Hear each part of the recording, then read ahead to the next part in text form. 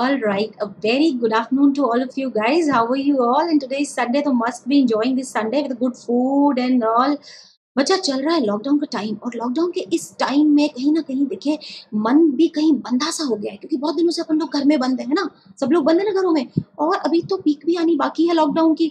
तो यहाँ मैं आपके लिए आज हाजिर हो गई हूँ कुछ इस तरीके से एक स्ट्रैटेजी को लाइफ में लेने के लिए, बिकॉज अभी कोविड-19 की पीक आनी है बाकी, है ना, राइट।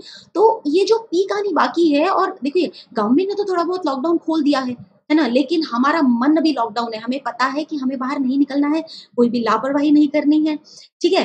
तो पेरेंट्स हमको नहीं निकलने दे रहे हैं, बिकॉज मोस्टली मैं स्टूडेंट क्राउड के साथ डील कर रही हूँ। कुछ पेरेंट्स भी मुझे सुन रहे होंगे, तो नमस्कार टू पेरेंट्स ऑल्सो। एंड हमें बाहर नहीं जाना है for the next few months. We need to be very very cautious. तो अब हमें करना क्या है इस लॉकडाउन में, इसको ज्यादा से ज्यादा प्रोडक्टिव बनाने के लिए।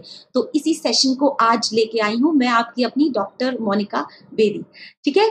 तो स्टार्ट करते हैं आज का सेशन। आज का सेशन हमारा है कि लॉकडाउन में अगर हमें कोई नेगेटिव थॉट्स आ रहे हैं तो उन नेगेटिव थॉट्स से कैसे बचा जा सकता है, ठीक है। तो हमारा आज का सेशन है mind and time management at the rate of lockdown. अब लॉकडाउन देखा जाए ना, तो बहुत सारे लोग सोच रहे हैं यार नेगेटिव नेगेटिव हो रहे हैं यार, घर में बंद पड़े हैं, कहीं जा नहीं सकते, मूवीज नहीं देख सकते हैं, सिनेमा नहीं जा सकते हैं, खाने पीने नहीं जा सकते हैं, एंड बहुत सारी स्पोर्ट्स एक्टिविटीज भी लॉकडाउन हो गई है। लेकिन पढ़ाई तो लॉकडाउन नहीं हुई है। तो आपको क्या करना है, आपको इस लॉकडाउन पीरियड में से सबसे ज्यादा पॉजिटिविटी किस चीज में आपको मिलती है, वो आपको निकाल के लेके आनी है। तो सबसे पहले मैं आपको बच्चा एक चीज बता दूं कि कीप योर थॉट्स पॉजिटिव। अब कैसे पॉजिटिव रखनी है, आप ये सोचिए कि जब लॉकडाउन नहीं था या आज के बाद जब लॉकडाउन नहीं होगा, तो वो कौन से काम है जो आप घर में बैठ के कर सकते हैं। तो जो काम आप घर में बैठ के कर सकते हैं उन्हें अभी कर लीजिए ना, क्योंकि अगर आप ठीक से लॉकडाउन के टाइम को यूज कर रहे हो तो डेफिनेटली आप एक अलग भीड़ से अलग निकल जाओगे, and you will be the one जो कि एक ऐसी क्लास में आ जाएंगे जो विनर कैटेगरी होगी, राइट। तो उस विनर कैटेगरी में आने के लिए हमें अपने इस लॉकडाउन के टाइम में ये डिसाइड करना है कि इस टाइम का बेस्ट यूटिलाइजेशन कैसे किया जाए, और कैसे अपने माइंड को एंड अपने थॉट्स को पॉजिटिव रखा जाए। तो मैं आपको कुछ आइडियाज देती हूँ जिससे आप अपने थॉट्स को पॉजिटिव रख सकते हैं। एंड वो आइडियाज क्या है, जैसे आप किसी को एडमायर करते होंगे लाइफ में, या कुछ ऐसी चीजें, कुछ कोट्स आप इंटरनेट से निकाल सकते हैं, यूट्यूब में से निकाल सकते हैं, बहुत सारी चीजें। तो ऐसे कुछ कोट्स को अपने टेबल पे, वार्डरोब पे, अलमीरा पे, या कहीं भी दीवार पे, मिरर पे, इस तरह के इंस्पिरेशनल कोट्स लगाइए। ऐसे कोट्स से आपको एक ऐसी फीलिंग आती है कि जैसे सपोज मेरे लिए इट वर्क्स नो। तो that's why I am telling you कि जब हम किसी नेगेटिव थॉट के शिकार हो गए हैं, suddenly we enter a room and suddenly हमको एक कोट दिखाई देता है, तो वो कोट के पढ़ के एक इंस्पिरेशन मिल जाती है हमको, एंड सडनली हमारे अंदर एक पॉजिटिव फीलिंग आ जाती है, and it really works, trust me guys, it really works, ठीक है। तो ये काम जरूर कीजिए कि आप अपने रूम में या कहीं पे इंस्पिरेशनल कोट जो है वो लगा लीजिए, या वो किसी और का हो या फिर वो आपका अपना हो। अपना होगा तो और ज्यादा अच्छा होगा, ठीक है। दूसरी चीज है कि दिन भर की एक्टिविटीज को आप प्लान करके अगर उसमें सक्सेसफुल हो पाते हैं, तो अपने आप को रिवार्ड करना मत भूलिए। मतलब लाइक अपने आप को इस चीज के लिए क्या करेंगे, कुछ तो चैलेंजिंग टास्क दीजिए खुद को, और इस चैलेंजिंग टास्क को कंप्लीट करने पे खुद को भी रिवॉर्ड करिए। कैसे रिवॉर्ड करेंगे मैं आपको आइडियाज बताती हूँ, बहुत मस्त आइडियाज हैं, बट उसके साथ साथ थोड़ा सा सेफ्टी भी जरूरी है। तो आइडियाज हो सकते हैं जैसे हमने पिज्जा ऑर्डर कर लिया, क्योंकि आजकल पिज्जा तो ऑर्डरिंग चल रहा है, but be very very cautious for that. हाथ वाथ नहीं लगाना है, पिज्जा बॉक्स को नहीं छेड़ना है, वो सारी चीजें हमको नहीं करनी है, ठीक है।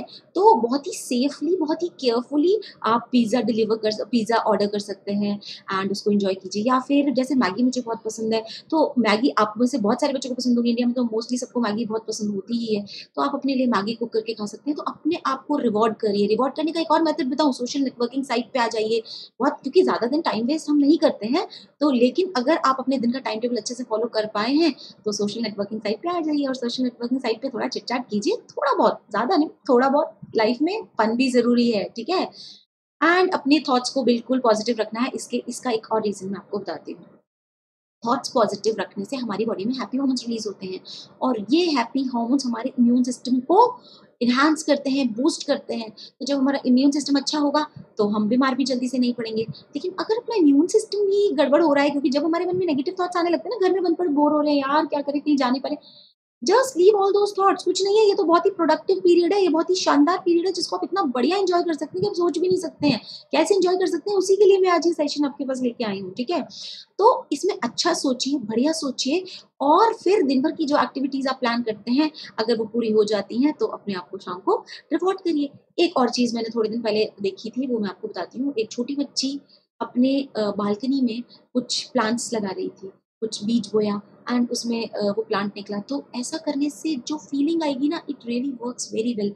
कोई प्लांट के बीज लीजिए, छोटा बेबी प्लांट ले लीजिए, उसको गमले में लगाइए, गमले में लगा के उसको रोज रोज पानी दीजिए, तो ये जो जर्मिनेशन होगा, तो अगर I have done something, it's my thing, ये मैंने किया है।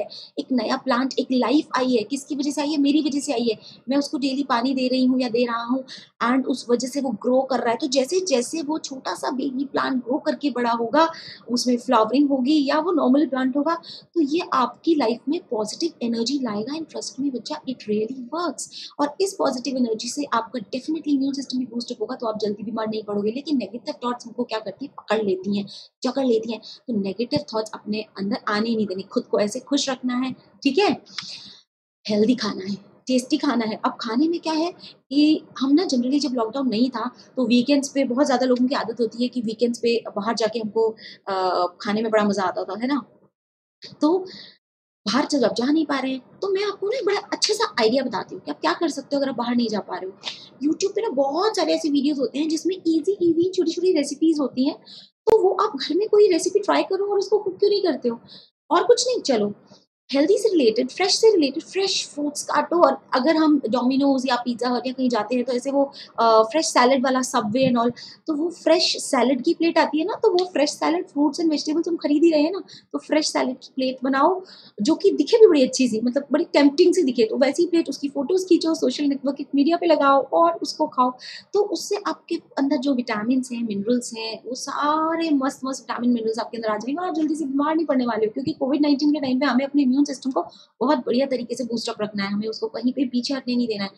एंड एक और चीज़, अपनी मम्मा के लिए चाय बना दो, कॉफ़ी बना दो पापा के लिए, मतलब जो उनको अच्छा लगे। तो एटलीस्ट समटाइम्स ना कुक, क्योंकि जब कुकिंग भी आपके अंदर ना पॉजिटिव एनर्जी लाती है। ये आपको तभी पता लगेगा अगर आप करके देखोगे, खुद से एक्सपीरियंस करोगे, तब पता लगेगा। जब तक हम रूम में बैठे हुए हैं और बस यूँ बोर हो रहे हैं या किसी और एक्टिविटी में इन्वॉल्व है, हमें कुकिंग का वैल्यू नहीं पता है, ठीक है? यूट्यूब में से छोटे-छोटे वीडियोज़ निकालो, ईज़ी कुकिंग मेथड्स निकालो, क्योंकि आप स्टूडेंट हो तो आप कुकिंग में बहुत ज़्यादा टाइम तो वेस्ट नहीं कर सकते हो, आई नो दैट।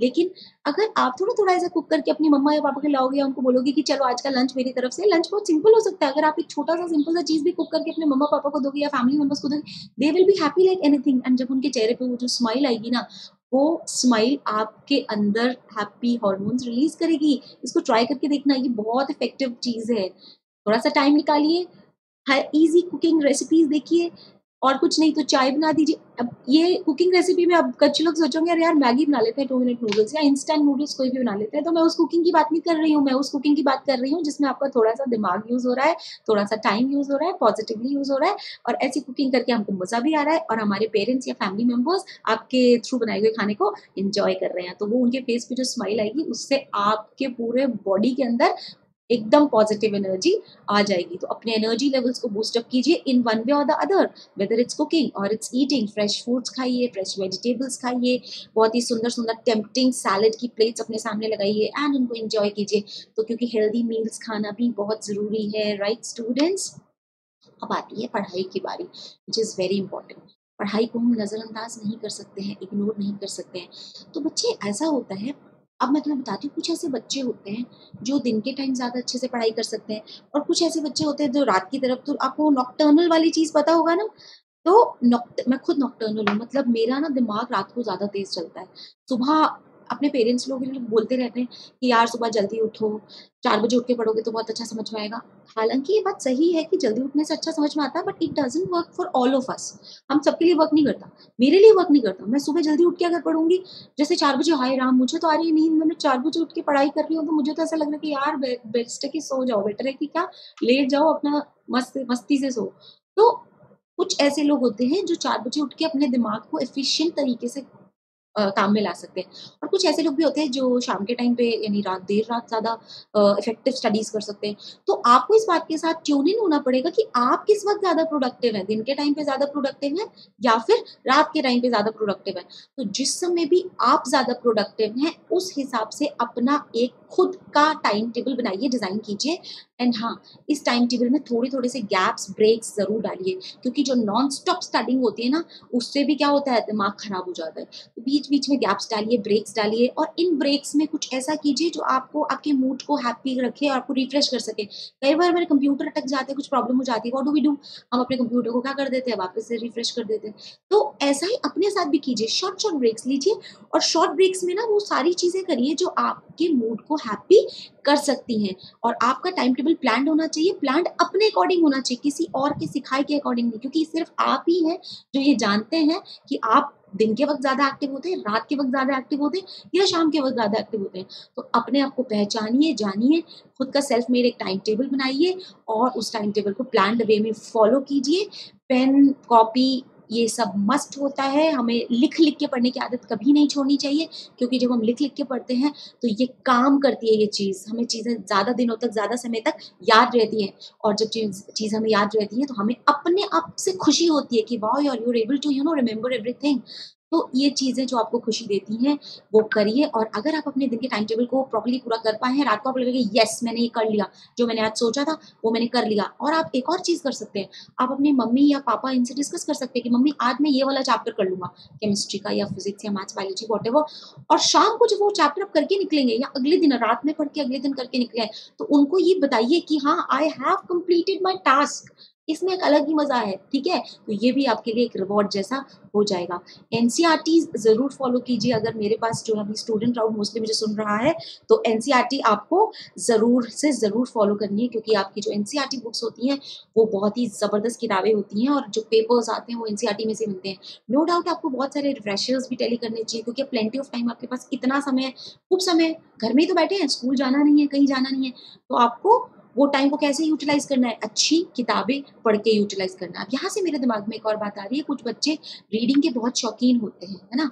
कुछ जो स्टूडेंट्स होते हैं, उनको नॉवेल्स पढ़ना बहुत पसंद होता है। तो अगर आपको नॉवेल्स पढ़ना पसंद है या आपको किन्हीं अच्छे फेमस ऑथर्स की बुक्स पढ़ना पसंद है, तो उसको भी आप अपनी डेली रूटीन में शामिल कर सकते हैं। उसको ब्रेक्स में ले सकते हैं कि भैया हमने 2 घंटे पढ़ाई कर ली, अब मैं क्या करूँगा, अब मैं अपना कुछ ऐसा फ़ेवरेट बुक पढ़ूँगा, क्योंकि book reading is a very good habit और वो हर किसी में होनी चाहिए। उससे आपका नॉलेज एनहांसमेंट बहुत तगड़े तरीके से होता है।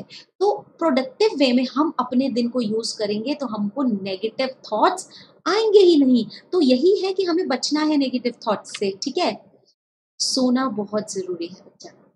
अगर आप अच्छे से सोएँगे नहीं, तो आप अपने टाइम को यूटिलाइज़ आई मीन फ़ोकस नहीं कर पाएँगे। जैसे आप थक गए हैं दिन भर, अपनी एक्टिविटीज़ आपने पूरी कर ली है, सब कर लिया है, लेकिन अगर आपकी स्लीप इनकम्प्लीट है ना बच्चे, तो नेक्स्ट डे आप फ़ोकस नहीं कर पाएँगे। तो अपने आप को स्विच ऑफ करिए मिनिमम 7 टू 8 आवर्स के लिए। That is very, very important for you to focus on something.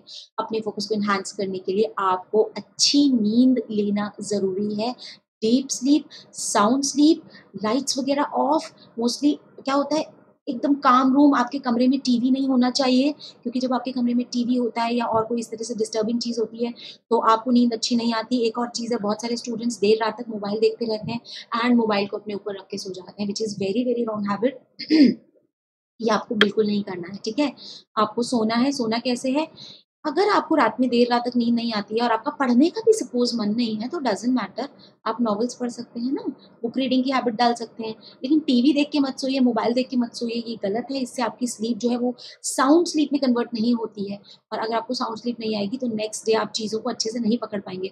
और एक बात बताऊँ, कितने बच्चे मुझसे इस बात के लिए एग्री करते हैं कि कई बार हमको क्या है, 1 दिन पहले हमको चीज़ें समझ में नहीं आती, लेकिन नेक्स्ट मॉर्निंग जब हम उठते हैं, तो वही सवाल जो हमसे 1 दिन पहले सॉल्व नहीं हो रहा था, वो चुटकी बजाते ही नेक्स्ट मॉर्निंग निकल जाता है। ये एक्सपीरियंस करते हो कि नहीं करते हो? तो ये बताइए कितने बच्चे एक्सपीरियंस करते हैं?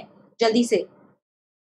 मैम कंसिस्टेंसी प्रॉपर्ली नहीं हो पाती। कंसिस्टेंसी आएगी, कंसिस्टेंसी आपको लानी पड़ेगी और उसके लिए बीच-बीच में आपको कुछ ऐसा करना पड़ेगा जो आपको हैप्पीनेस दे। बिकॉज़ इस मामले में आप सेल्फिश हो जाइए, because your happiness matters a lot. छोटी-छोटी चीज़ें जो आपको खुशी देती हैं, वो आपके लिए बहुत मायने रखनी चाहिए, ठीक है?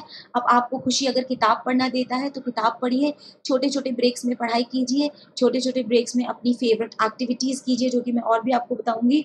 अच्छा, कुछ बच्चों से नहीं होता है, लेकिन ब बहुत सारे बच्चे मुझे कह रहे हैं कि येस मैम, जो कल रात को सॉल्व नहीं हो रहा था, वो आज सुबह उठते ही सॉल्व हो गया। तो वो कैसे हो गया? उसका क्या आंसर है? जो चीज़ रात को नहीं हो रही थी, वो सुबह उठ के हो गया। होता क्या है कि जब हम सोते हैं, तो एक बार को 7-8 आवर्स के लिए हमारा दिमाग प्रॉपर्ली स्विच ऑफ हो जाता है। ध्यान रखिए, नींद बहुत अच्छी लेना ज़रूरी है, और अच्छी नींद से मेरा मतलब है ये नहीं कि 2-3 घंटे सो गए। प्रॉपर्ली 7-8 आवर्स निकालिए। फिर जब आप सो के उठेंगे, तो आपका जो माइंड होगा वो बहुत फ्रेश होगा, तो ये बहुत अच्छे से वर्क करेगा। तो आप कुछ ऐसी चीज़ें जो कॉम्प्लिकेटेड हैं, कुछ ऐसे कांसेप्ट्स जो कॉम्प्लिकेटेड आपको नहीं समझ में आ रहे, डिफ़िकल्ट लगते हैं, तो आप नेक्स्ट मॉर्निंग मेरा ये चीज़ देख मैं जो आपको बोल रही हूँ उसको फ़ॉलो कीजिएगा। कोई कंसेप्ट जो आपको नहीं समझ में आ रहा है रात के टाइम पे, दिन भर की थकान के बाद, उसे बंद कर लीजिए, नेगेटिव मत होइए, अपने आप को जज मत करिए, बंद करो, बढ़िया स्लीप लो, और रात को सोने से पहले अपनी कोई फेवरेट एक्टिविटी करो, एंड जब आप सुबह उठेंगे तो उस डिफिकल्ट कंसेप्ट को एक बार खोल के देखिए। आई आई रियली बिलीव कि ऐसी चीज़ें होती हैं, क्योंकि जब हम माइंड को स्विच ऑफ करके स्विच ऑन करते हैं, तो it works in a better way, ठीक है? अब बात आते हैं बॉडी को ट्यून इन करने की। लॉकडाउन का टाइम है, जिम वगैरह हम जा नहीं पा रहे हैं, बहुत ज़्यादा बाहर नहीं निकल पा रहे हैं, लेकिन ऐसा क्या करें कि जो हमारी बॉडी है, वो एक्सरसाइज का शेड्यूल हमारा खराब नहीं होना चाहिए। एक्सरसाइज से रिलेटेड मैं आपको एक बहुत अच्छी चीज़ बताती हूँ। एक्सरसाइज से रिलेटेड मैं आपको एक बहुत अच्छी चीज़ बताती हूँ। जब हम एक्सरसाइज करते हैं ना, बहुत सारे बच्चों को पता नहीं होगा, हमारी स्वेटिंग की वजह से, और वो जो हमारा कार्डियो या हार्ट बीट जो हमारा तेज़ हो जाता है, उस वजह से हमारी बॉडी में एंडोर्फिन्स रिलीज़ होते हैं। कभी सुना है आप लोगों ने एंडोर्फिन्स के बारे में? एंडोर्फिन्स क्या चीज़ होते हैं? हैप्पी हार्मोन्स होते हैं, सेरोटोनिन, बहुत सारे, मतलब there are lot of happy hormones, जो कि हमारी बॉडी में तब रिलीज़ होते हैं जब हम अपने धड़कन को खूब तेज़ कर लेते हैं। कैसे तेज़ करेंगे? अब आप कहोगे यार मैम जिम नहीं जा पा रहे, तो हम एक्सरसाइज करें कैसे? बहुत सारे मेथड्स हैं एक्सरसाइज करने के। आप लोग, एक माले का मकान तो सबका होता है, 1 फ्लोर का। सीढ़ी ऊपर-नीचे चढ़ लो। एक दिन में टारगेट बनाओ कि मुझे सुबह उठ के या शाम के टाइम स्टेयरकेस चढ़नी है। ऊपर जाना है, नीचे उतरना है, ऊपर जाना है, नीचे उतरना है, और ऐसा करते वक़्त क्या करो, कान में ईयरफ़ोन लगाओ, और जो बेस्ट म्यूज़िक आपको लगता है, जो भी म्यूज़िक आपका पसंदीदा है, वो म्यूज़िक कान में लगाओ, और उस म्यूज़िक को एन्जॉय करते हुए सीढ़ी चढ़ते जाओ, उतरते जाओ, चढ़ते जाओ, उतरते जाओ। आपको पता भी नहीं लगेगा कब आपने अपने 3 फ़ेवरेट सॉन्ग सुन लिए या 4 अच्छे गाने सुन लिए। 15-20 मिनट्स अगर आप इस एक्टिविटी को कंटिन्यूअसली करते हैं, एक तो आपको खूब स्वेटिंग होगी, और आपकी बॉडी में जो एंडोर्फिन्स रिलीज़ होंगे, वो आपको पूरे दिन के मोटिवेशन के लिए बहुत शानदार रोल प्ले करेंगे। आप एकदम पॉज़िटिवली एनर्जाइज़ हो जाएँगे कि भैया अब ये देखना, इस चीज़ को मैं मानती हूँ, और ये आप अगर आप इंटरनेट पे भी सर्च करोगे, you will get to know कि व्हेन यू डू एक्सरसाइज़, जब आपका हार्ट बीट तेज़ होता है, धक, धक, धक, धक, दिल धड़कता है, जब आपको स्वेटिंग होती है, तो आपकी बॉडी में ये जो हार्मोन्स रिलीज़ होते हैं, ये आपके हैप्पी मूड के लिए रिस्पॉन्सिबल होते हैं। आप एनर्जाइज़ हो जाते हो कि आप नई एक्टिविटी को फुल एंथुसियाज़्म के साथ, फुल मोटिवेशन के साथ परफ़ॉर्म करेंगे। कुछ लोग फ्लैट्स में रहते होंगे, मतलब वो मल्टी स्टोरी बिल्डिंग्स में। तो अगर आप मल्टी स्टोरी बिल्डिंग में रहते हैं ना, तो लिफ्ट यूज़ करना बंद कर दीजिए। अगर आप सपोज़ करिए आप 10th फ्लोर पे रहते हैं, 7th फ्लोर पे रहते हैं, तो यार लिफ्ट यूज़ करके ऊपर मत जाइए, आप सीढ़ी चढ़ के ऊपर जाइए। जैसे आप स्टेयरकेस यूज़ करके ऊपर जाएँगे, थक जाएँगे, हार्ट बीट तेज़ हो जाएगी, तो सेम जो मैंने अभी भी बताया, वो चीज़ होगी आपके साथ। और सुबह-सुबह उठ के एक काम कर सकते हैं, कान में ईयरफ़ोन्स लगा के, अगर आप 10वें माले पे रहते हैं, आपकी बिल्डिंग 10 माले की, 5 माले की है, 5 बार ऊपर-नीचे हो आए, सफिशिएंट। फिर कुछ ऐसे बच्चे भी होते हैं, कुछ बॉयज़ कम लेकिन गर्ल्स ज़्यादा, जिनको डांस में बहुत इंटरेस्ट होता है, तो भैया म्यूज़िक लगाया, यूट्यूब का कोई सेशन लगाया डांस का, और उसके बाद उसको कॉपी कर लिया या कुछ डांस वांस करना शुरू कर दिया। तो डांसिंग तो अपने मूड को बहुत अपलिफ्ट कर देता है, बहुत मज़े आते हैं डांस में। Zumba is also one of the activity. बहुत सारे यूट्यूब के ऐसे सेशंस होते हैं जिनसे आप ज़ुम्बा कॉपी कर सकते हो, या आप डांस सीख सकते हो।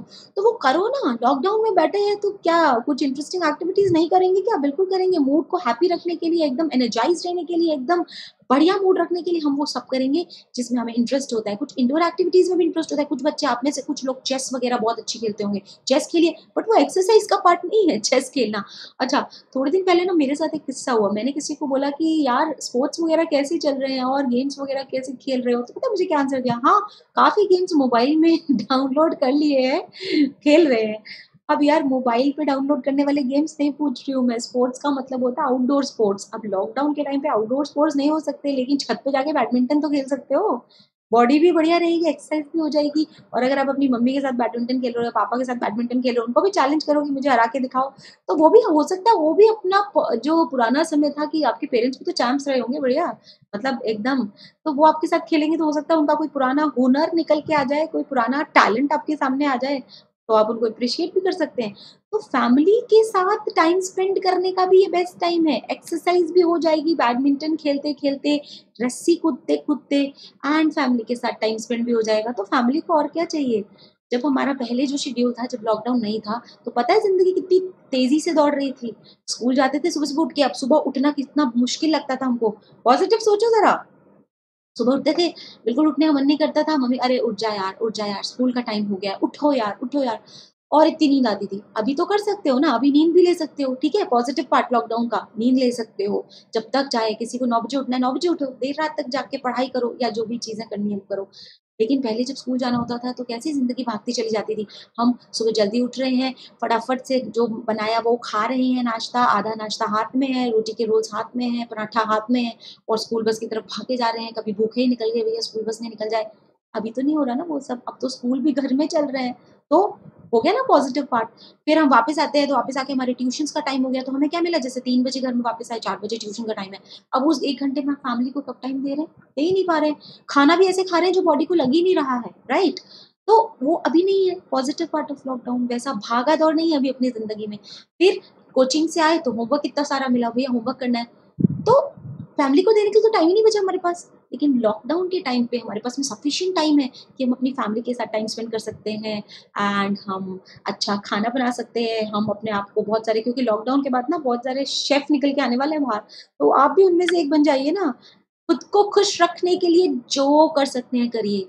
इंस्पिरेशनल कोट्स, ताकि नेगेटिव फील आते ही वैसा कुछ नजर में आया कि वापस से हमारा मूड एनर्जाइज हो गया।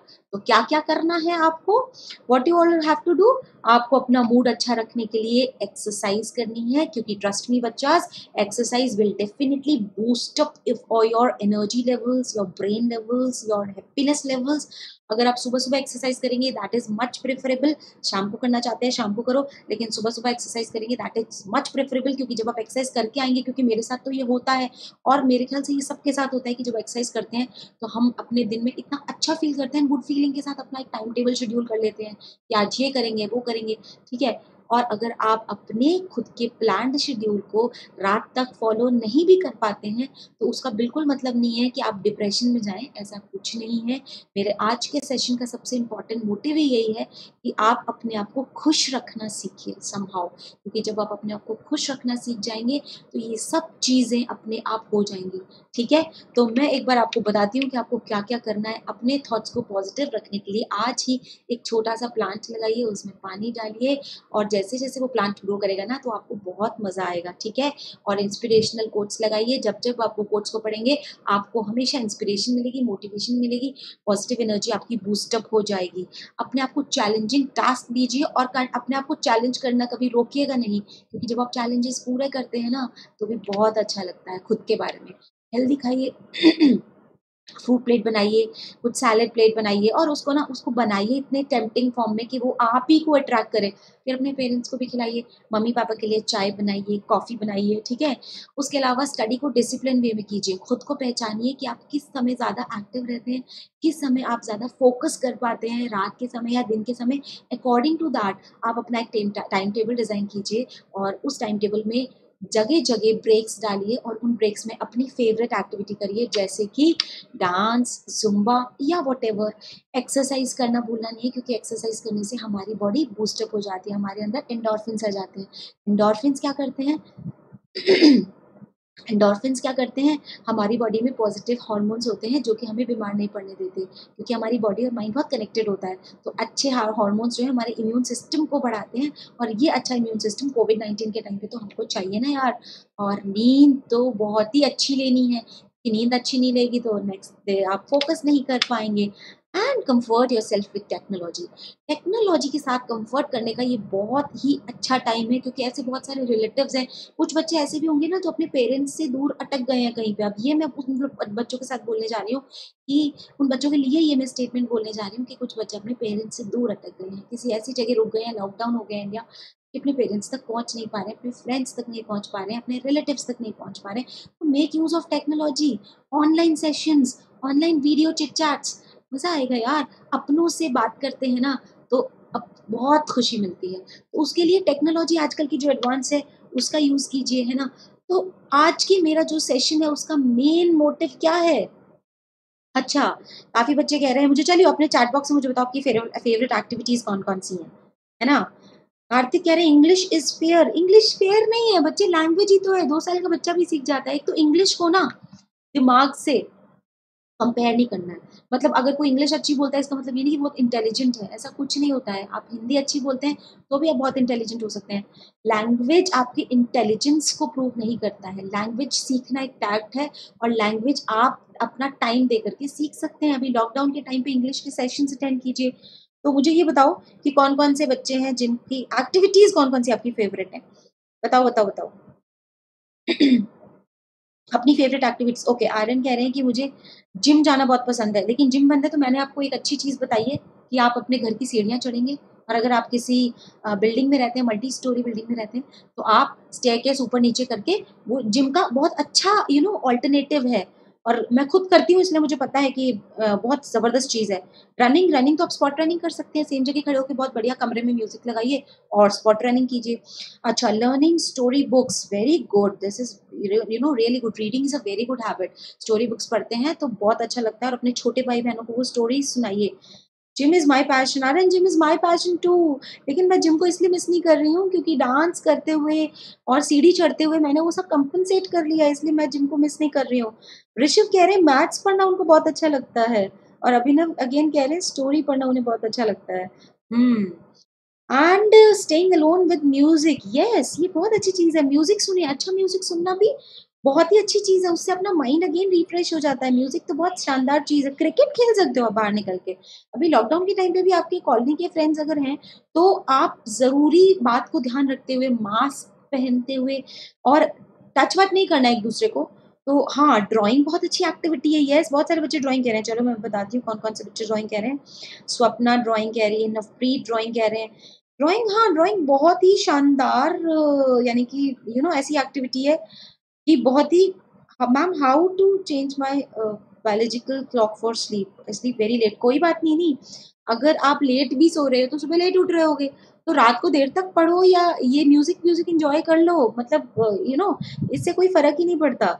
आप देर तक भी रात को सोते नहीं है, उठते उठे रहते हैं, तो उस समय को यूटिलाइज कर सकते हैं, आप नॉकटर्नल है, हार्डली मैटर्स, उससे कोई फर्क नहीं पड़ता। एंड यस, चलिए, मैं मेरे पास बहुत अच्छी-अच्छी एक्टिविटीज़ आई हैं जैसे कि रनिंग, जैसे कि क्रिकेट, जैसे कि chatting with my best friend, wow! Even I love chatting with my best friend. Best friend से चैट करने से ज़्यादा अच्छा क्या हो सकता है यार। तो जो मैंने आपको बोला था ना कि बीच-बीच में ब्रेक्स प्लान कीजिए पढ़ाई के बीच में, तो उन ब्रेक्स के वक़्त आप अपने बेस्ट फ्रेंड से चैट कर सकते हैं, अपने मम्मी से बात कर सकते हैं, पापा से बात कर सकते हैं।